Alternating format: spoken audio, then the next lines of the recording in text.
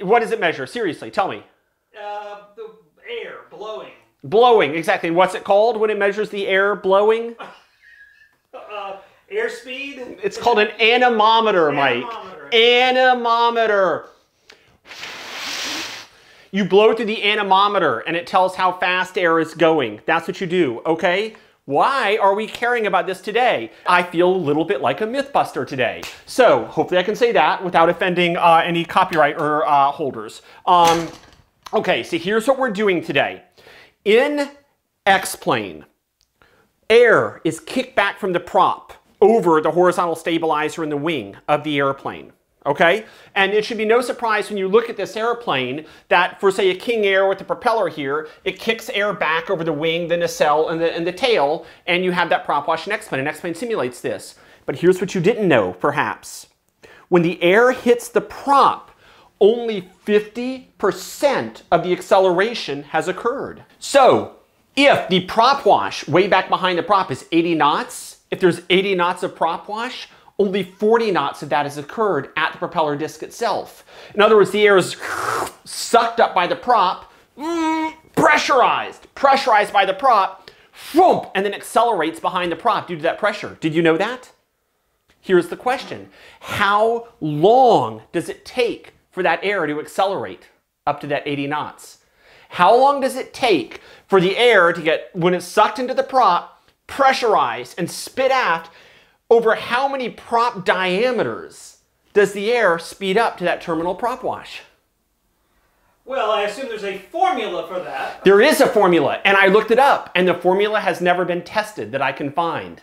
The formula that I found was some people saying, well, according to our model, the thing will get to, 90% of its terminal speed in 4 prop diameters or something like that, according to the model.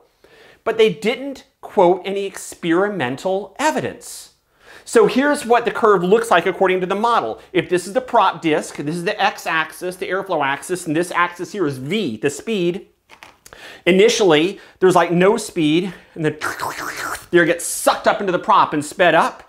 It hits the prop disc at about 50% of the terminal speed. It's pressurized, and then that pressure causes the air to accelerate back behind the prop over distance. In X-plane, it's critical that X-plane understand how much distance it takes to accelerate, so we know how much prop wash is there on the wing, how much is on the tail.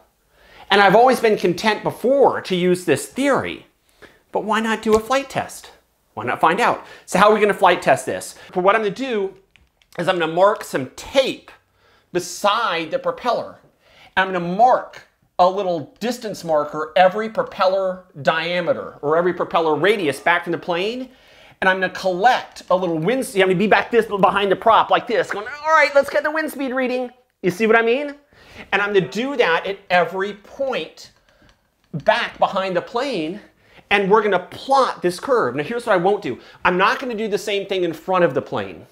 The reason being, I'm willing to put myself in a region of high pressure where prop wash blows the measuring device and me away from the prop. I'm not willing to put myself in an area of suction, which pulls me into metering equipment into the prop. So is a propeller like the national debt? As in, if you can't see it, it can't hurt you. Is that how propeller? No. It's like a Cuisinart. Yeah. That's about 7 feet across and has 850 horsepower. So, phones are going to be in airplane mode. No one's allowed to text us in the middle of this experiment. Honey, you have to come pick up the kids. Okay. If you walk into the prop on the downswing side, it's going to come through you. If you come onto the upswing side, oh, I don't even want to think about that. It's going to start here, it's going to work up to your body, and at some point your body will be thrown up and over the propeller. Oh. And you cannot see the prop when it's turning. The YouTube comments that are like, you're being dangerous, I want to address those now. We're taping off the area and we're briefing on this, and this has been planned by me and the flight instructor in advance. Good God! So you have to start your environmentally ruining thing first. All right, shut it down. Come on, we got to get out of here. No, it sounds so good. It's fine. Okay, but we're taking my car, not your Dodge Charger. We're taking my Tesla out. And I bet you my Tesla is about as fast as your Dodge Charger. We'll race someday. We'll race someday, but not today. So, all right, let's get out of here. Get in. Okay, driving our Tesla Model 3. Autopilot, engage. Autopilot, engaged. All right, so we're going Begin anemometer test procedure. 36 miles per hour. Austin is holding his Swiffer stick with an anemometer on the end of it. Well, okay. Is this safe? No, I'm getting 15 meters per second. Is 15 meters per second 35 miles an hour? The answer is yes. Okay. There is some gusting wind that's altering our results a little bit, but the anemometer was generally reading to about 2 miles an hour of the Tesla speedometer. So I think we got a good measuring instrument here. All right.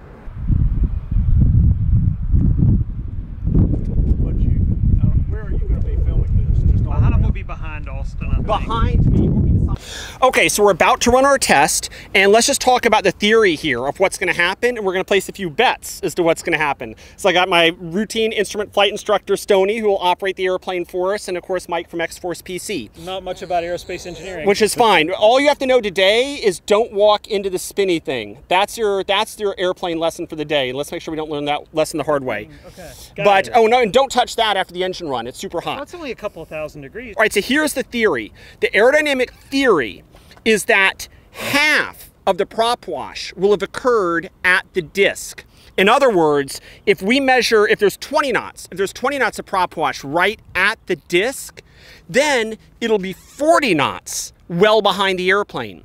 And the reason for that is the propeller is going to pressurize the air. It's going to go whoomp, and that curved airfoil you can see here, it's going to pressurize that blade, or that air. And that pressurized air will go swoop and accelerate as it goes back farther behind the airplane. And we've got tape measuring the distance. Every little mark on the tape is a carefully measured prop radius. We're going back to 21 prop radii behind the airplane.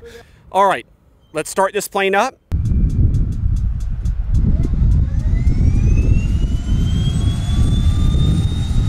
boy.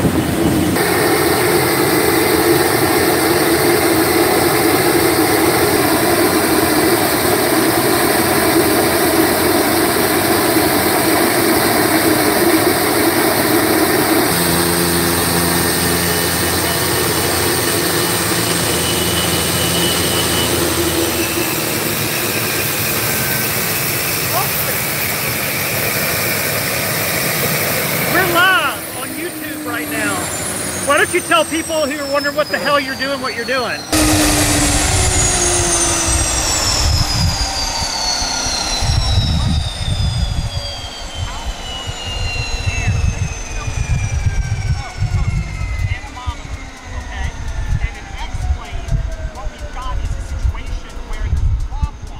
So we've run the test. So first of all, let me tell you the first thing I learned.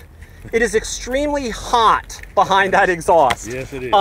Simply trying to hold this thing with my arms anywhere near the trail of that exhaust. Remember, what was the temperature? Did you notice the temperature during that run? Oh, it was only about 600 degrees. It's only about 600 Celsius. Yeah. That's 1,200 Fahrenheit. The wind speed was initially up close to the prop, one radius back, 92 knots. Okay. So that's what, Or excuse me, 92 miles an hour. I'm sorry, 92 miles an hour. I was in miles an hour, 92 miles an hour. Then you step back to the leading edge of the wing, which is station about 2.5 diameters back. It had already gone from 92 to 73. By the time we got to station 5 radii back, we were down to 56. By the time we got to 6 stations back, we were at about 40. At station 7, we were up to 46 because the whole thing was kind of swirling around, so the numbers were starting to vary quite a bit. It's more consistent close to the prop, and it starts to swirl and vary more back farther. At 8 radii back, we're at 23 knots, and at 9 radii back, we were at 30 knots. So in other words, the results are extremely high speed flow close to the prop, and as you go farther back, it kind of decelerates and swirls into turbulence. So that's what we learned. It wasn't what aerodynamic theory predicted at all. Yeah, any thoughts on that? No, it's more common sense than aerodynamic theory. The farther away you get from a source of thrust, the less thrust you have as it departs the source of the thrust. Here's what we're going to do next. Hold that for just one sec. I'll just hop up here, fire it up, we'll go for a flight, and I'll hang on tight. There you go. Is there any way? Duct tape me or zip tie me to the wing and let's go. There you go. Okay, here we are. It's the next day. I've had a chance to sleep on it a little bit, thinking about the data. Let's go over what we found. So, there's this equation that says F equals m dot delta V. The force on the propeller is equal to the mass flow rate of air through the propeller times how much the air gets accelerated. This is, for every action, there's an equal and opposite reaction. If one action is the force, the reaction is the mass flow rate times how much the air is sped up. I've heard that one before. Yeah, exactly. But this theory of what the air will do has nothing to do with what actually happened, did it? What actually happened is the air had plenty of velocity right there at the propeller, and then as we came back, the air got lower and lower. Oh, and all this is at high idle, by the way. Everything you saw was at high idle. If there was a moment in the video where you heard the engine kind of go whoa and ramp up just a little bit, I don't know if you noticed that on the ramp. The engine changed its pitch a little bit in the middle of the test. I noticed it, yeah. That was me doing this to the instructor and telling me to go from low idle to high idle. Okay, so you heard 2 different power settings, but it was still all idle. We did a low idle and a high idle in the test. And I recorded data separately for each of these, okay? This is the high idle data on the left and right side of the airplane. And as you can see, it was absolutely coming down, and it goes to about half its velocity at about 5 or 6 prop radii. In other words, about 2.5 or 3 prop diameters. At that point, the velocity is cut in half. Another thing that's interesting is the data was consistent, kind of consistent near the prop, but notice it starts to kind of fluctuate and break down as you get farther back. Why is that?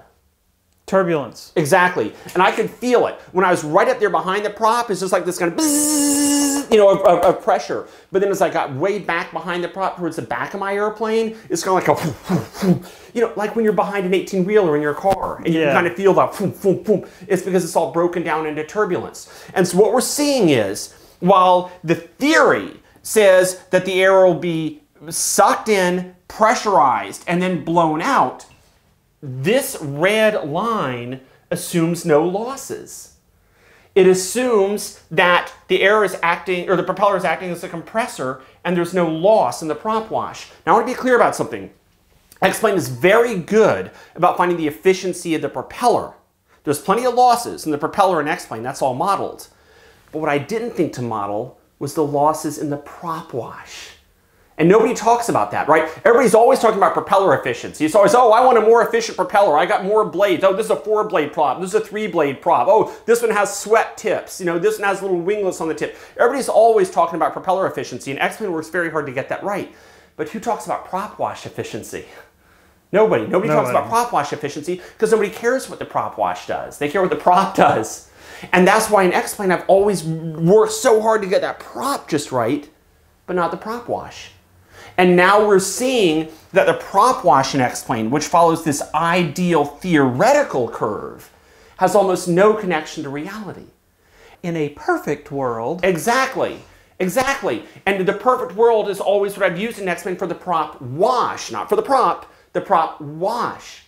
But now it's time to take it to the next level of realism. Well, also, you have to treat the prop wash differently now on the ground versus in the air, too. It's not whether you're on the ground or in the air. I'm sorry, moving forward or stationary. Right. So we just assumed yesterday that there's no way we could get data in flight. So I just called Stony on the phone. Here's what we're lining up. You remember when we calibrated the anemometer in the Tesla? We stuck the anemometer out the window to compare it to the Tesla speed. With the Cessna 172, you can take off with the window open. So the anemometer maxes out at 100 miles an hour. Can you keep So does the Cessna 172. Okay, so the Cessna cruises at what, right, a little over 100 maybe? We don't have to go to cruise speed to test this. Just stay above stall speed. Right. So here's our next video. We're going to get a Cessna 172. Stony will fly in the left seat. I will sit in the right seat. I'm going to have the anemometer out the window of the Cessna 172, just like I did in the Tesla. And then the little anemometer indicator, I'm going to hold it right by the airspeed indicator. I'm going to hold it up on the panel of the airspeed indicator. You're going to be in the back seat. Your camera's going to be looking up between, and you're going to record anemometer indicator versus airspeed indicator for a takeoff. That's all within the speed range of the anemometer. True. So so we've gotten our experimental data for the not moving case, and it had nothing to do with theory. The theory was completely wrong. The next thing is once you get moving and this whole system becomes more efficient, do you move closer to that theoretical red line? And that's the next thing we're going to find out.